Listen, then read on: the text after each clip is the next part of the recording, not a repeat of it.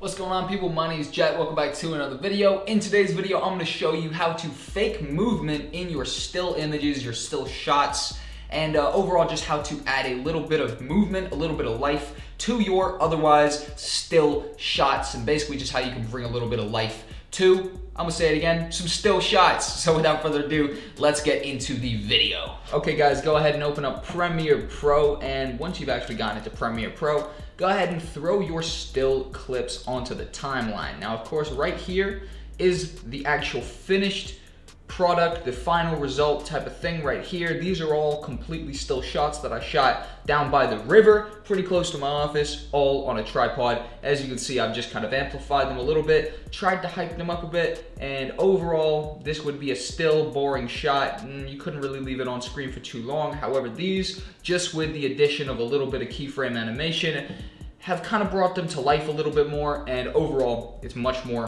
pleasing to watch. You know, this is like a over 30 seconds, like a 35-second sequence. Obviously, you'd be bored to death after the first like 5 seconds if each and every one of these was just a still shot of me looking around or some other stuff. I brought some random stuff out to film. Look, I got the cup of soups because I just thought that would be a funny thing. It would kind of stand out against the background I was filming on, which was just kind of this little underpass type of area. But hey, overall, I've got the clips over here that are basically ready to do some stuff too. I shot these in S-Log, so what's called excuse the color correction right there, but I'm just gonna leave that as an overlay layer so these look pretty decent throughout the course of this tutorial. But without further ado, let's get into it. Okay, so first off, once you've actually got your clips right here, go ahead and import them into your timeline. And the way you're actually gonna go about doing this, right, is by changing the sequence size of your project that you're working with. So hold tight, this is gonna look a little unprofessional to you.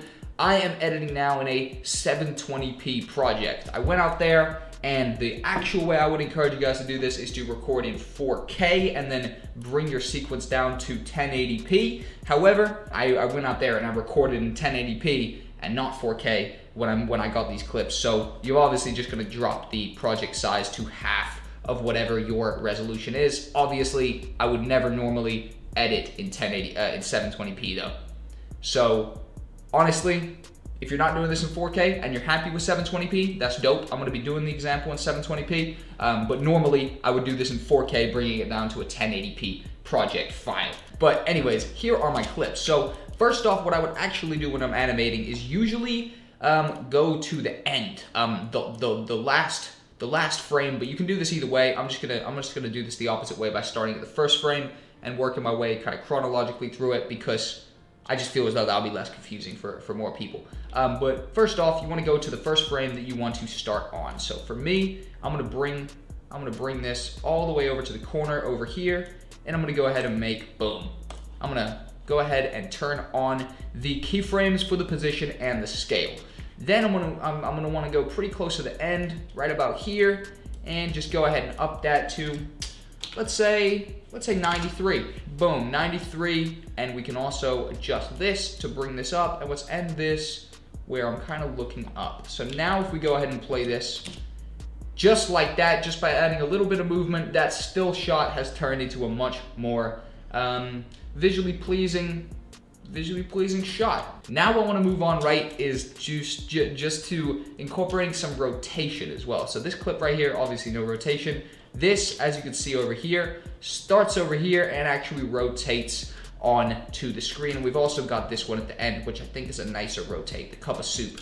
I am just gonna be working through all these, so we will get to that. But obviously, what you wanna do is go ahead and start on the frame that you're actually going to start on, which is actually going to be over here. Obviously, you have to be careful of the lines you see, right? So go ahead and fit your image in as best you can. Obviously for me, I think a 12 could be the most I can do. Yeah, it looks like it is. So we're gonna have that starting here, and the scale, we're gonna want it to start working its way out. So we will position the scale at probably 100, obviously. And also the position a little bit, just in case. You just wanna have all those keyframes just in case. Then we come pretty close to the end, and go ahead and pop the rotation on 0.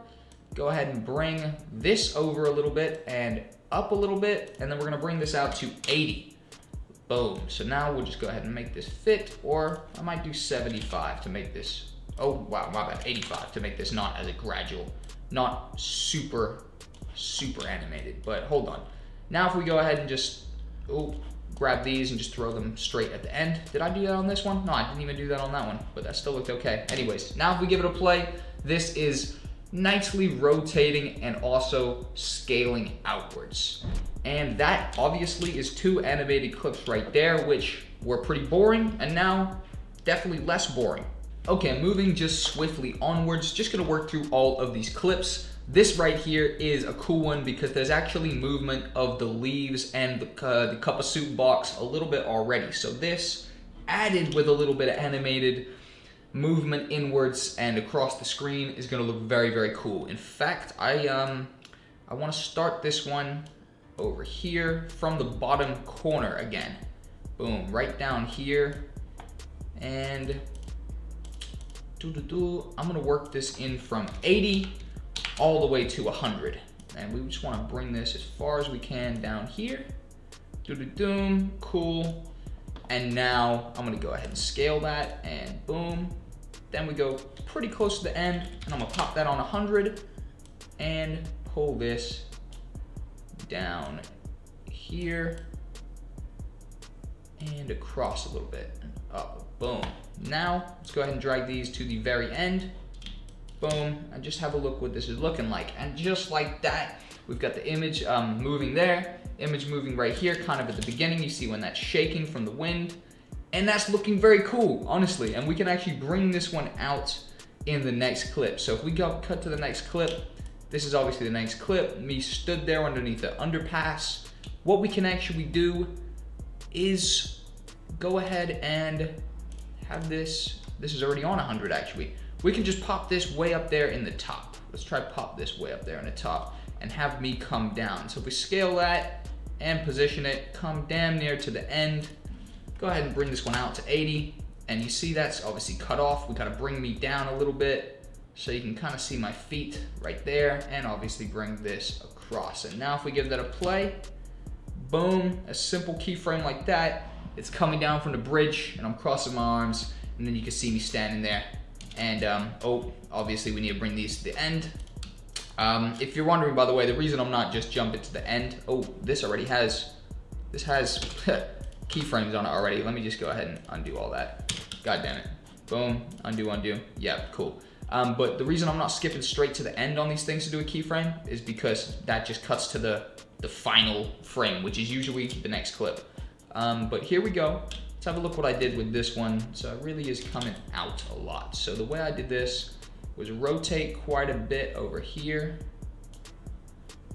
Go ahead, and that is also coming out right there. So I'm gonna scale that, scale the rotation, scale the position, cut damn near to the end, and have this scale on